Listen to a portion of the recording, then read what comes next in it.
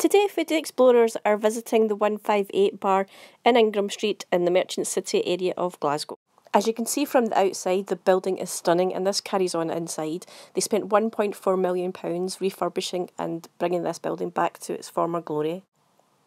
Architecture aside, we were here to visit the Oyster Happy Hour, which runs every Friday between the hours of 5 and 7, and the oysters are £1 each. Looking delicious on top of their shaved ice and the impressive bowl were 12 oysters from Cumbria with their assorted flavourings. This would be a really good place to come to if you want to cheer your friend up, ask that important question, or just try and impress somebody. I won't mention the cost of the oysters, honest.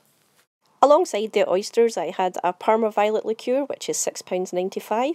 That has Absolute vodka, some violet liqueur, some lemon juice, sugar syrup and egg white. It goes alongside the oysters very well, but it's also a personal favourite of mine that is made in-house at Hutchesons and the butcher shop.